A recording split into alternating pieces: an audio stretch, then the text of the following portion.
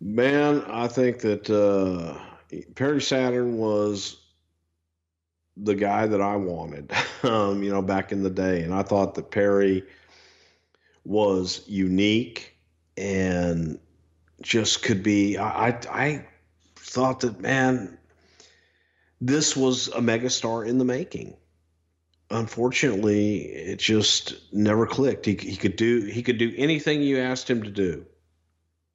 But going back to that connection with the audience, man, he couldn't cut the promo to then take it to the next level. He couldn't really communicate effectively with the audience to be able to get over to that next level. But Jesus Christ, man, to watch him go, I thoroughly enjoyed Perry Saturn back in the day, and he was somebody that was on the list of people.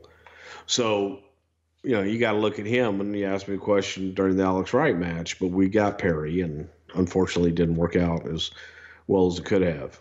Perry has admitted that when he was in WWE, he was gimmicked up out of his fucking mind. So he was not at his best.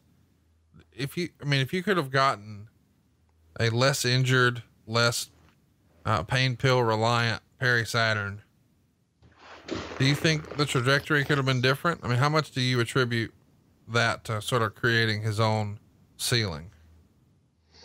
A lot. And that happens to guys sometimes. So maybe if we had gotten him a little bit earlier or been able to get him help a lot sooner, it would have been different, because he had all the tools, he had a look, and there was just something unstable about Perry that made you want to watch. It was a car crash getting ready to happen.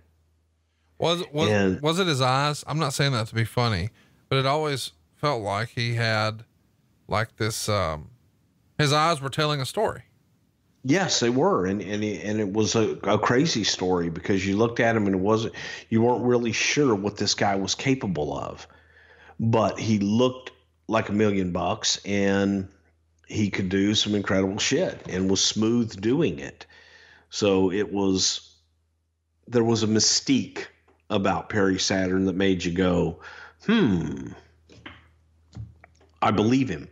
Believable is the best thing I can say when describing Perry.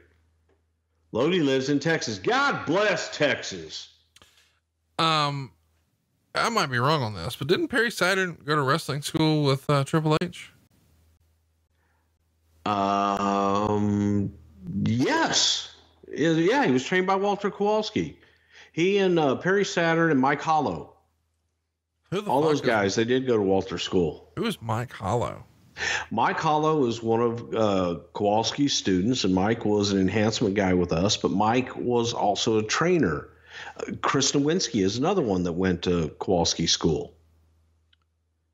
So Kowalski was that go-to guy in the Northeast and the Boston area, where he produced some great talent.